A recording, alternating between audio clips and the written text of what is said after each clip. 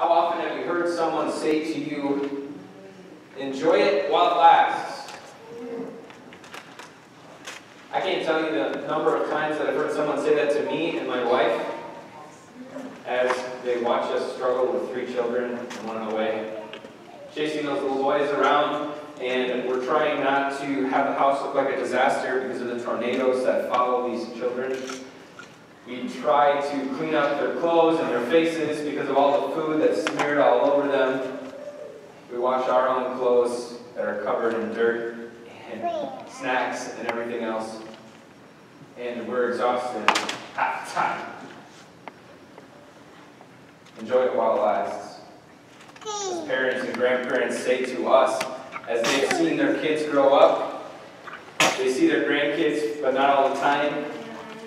And they don't want us to miss or forget the blessings that are right in front of us in the busyness and the tiredness and the exhaustion of the moment.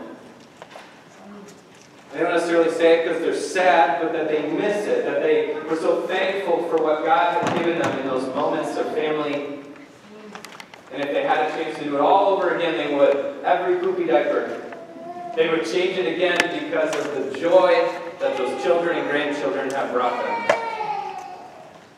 Enjoy it while it lasts. And Steph and I are the same way. After a busy day, we lay down and we think, man, they've grown a lot. They're so much bigger than they were last year. And I can't believe it's been a year since Jackson started pre-K. Where did the time go? We need to remember to enjoy these moments right now because it disappears so quickly. We give thanks to God for the blessings He's given us. Whether that's for children or grandchildren, or someone sent it to you when you're in the peak of your athletic career and they say to you, enjoy it while it lasts. Because pretty soon it's going to hurt when you get up. Your knees aren't going to work quite as good. Whatever the topic is that they say it to you, there's so many moments and things that God has blessed us with. And when that time has passed, it's so easy to look back and think, I did not appreciate all that God had poured out around me.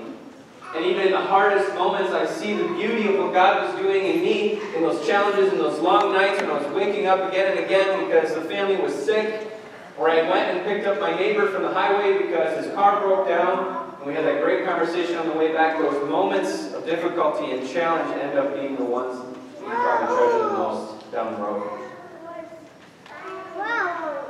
A policy of life that would be good to have, just in general, is to treasure the moments that you've been given. And I think we all recognize this, that we often underappreciate the moments as they're happening, and we look back and appreciate them even more in nostalgia as we look back. And we see others going through that in those stages of life that we've gone through, and we think, I pray they enjoy it. And so we end up saying, enjoy it while it lasts. Today in our reading, though, Paul takes us even deeper. He takes our Christian identity that he's been explaining throughout Ephesians, that we've been talking about here, that we are the church. He takes these people who he's taught the Scriptures and shared with them that our life is more than moments, it's more than a lifetime, it is an eternity. Because we have a soul that was made by God to live forever, and we will live forever with God or without Him. But these Ephesians, this group of Christians, and you gathered here, know your Savior. You have been called out of darkness into this wonderful light. You know who Jesus is. God Himself made man so that you could know that your sins are forgiven, that you could believe in Him and have eternal life with God because your sins have been paid for with the blood of God. And you now have a redeemed life. You have been bought at a price to live with and for God.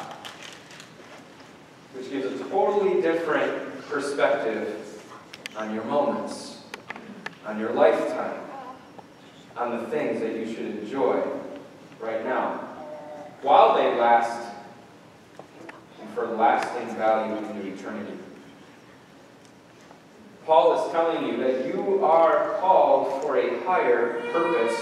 You are part of the church guided by God's purpose for you. Not simply for fun, not that fun is bad, not that simple pleasures are always wrong, but it's more than simply living to get the most little bit of joy out of every moment just for fun's sake, but everything has a purpose, a meaning behind it. Every choice has a consequence or a blessing based on whose will you're following. Jesus tells us in another place that this we know about the will of the Lord. The will of my Father is this, that all people believe in the one He has sent and have eternal life. This you know. How does your moments help you live out that will of the Lord? For you and for everyone around you. Paul describes this guided life in this way. He begins by saying, consider carefully then how you walk. Not as unwise people, but as wise people. Make the most of your time because the days are evil. For this reason, do not be foolish, but understand what the will of the Lord is. And do not get drunk on wine, which causes you to lose control. How are you wise? What defines wisdom here? It's not necessarily if you got a 25 or above on your ACT. It doesn't have to do with maybe your job skill level or where you would rank yourself with the people around you. This wisdom comes from knowing and understanding the will of the Lord, which means your wisdom comes from God's Word. It comes from knowing who you are, what God has told you, what God has made you, through what Jesus has done and now the Spirit has taught you to believe. And you understand more and more of that will as you listen to God's Word and you use that to help you decide what your choices will be each and every day. What is wise and what is unwise. Not just choosing on what feels right, but on what the Lord says in His absolute and amazing wisdom. The same one who has died for you calls you to live and walk with Him. In His wisdom, He has a plan for you, a plan to prosper you, not to harm you, to give you hope in a future. When Paul says, make this effort to understand what the will is, of course we'll never know everything that God is doing in us. Our brains can't fathom all the things that God does in our lives. But what we do know is what Jesus tells us, that He wants us to be saved and come to the knowledge of the truth. That we are wise for salvation because we know about Him. And that He wants all those around us to be saved. So this we know. So that helps us decide on a daily basis, how are we going to spend our time? What are we going to do with our lives? And Paul gives us one example of a thing not to do. He says, do not get drunk on wine because it causes you to lose control. I know you probably have a lot of memories, some funny, of being drunk. Maybe not all of you, but many of us do. Some of them, I know drinking can be fun because it allows you to be a Superman in some ways. It allows your responsibilities kind of pass away and those hindering things fade away a little bit. The same thing is true of other things that can help you relax, like drugs and even just anything that you do that kind of allows you to escape or pull away from your responsibility and pretend like you don't have as much moral boundaries as you did before. But Paul says what's dangerous about that, or anything like drunkenness, is this: you lose control. You do let those guards down. And you may even do things that will affect your life for the rest of your life. But Paul's bigger thing is this: he steps back and says, if you're looking at your life from that perspective, that you have been bought by Christ, what should you do? Is losing control a good idea in this situation? What impression does it give to the people around you, especially if they know your Christian background? Not that they think you're perfect, but that who you are living for. And this opportunity, every opportunity and every moment to share who God is for you and what He has done for you. And why we live each moment. It changes the way we think about a lot of the choices that we make. And God doesn't say that because He doesn't understand how hard it is sometimes to deal with life. I know it's nice to have an escape to run away from some of that responsibility when it's overwhelming. But instead, what does God tell us to do every time that we're overwhelmed by what we can't carry? Or what we don't want to deal with yet? What we're afraid of?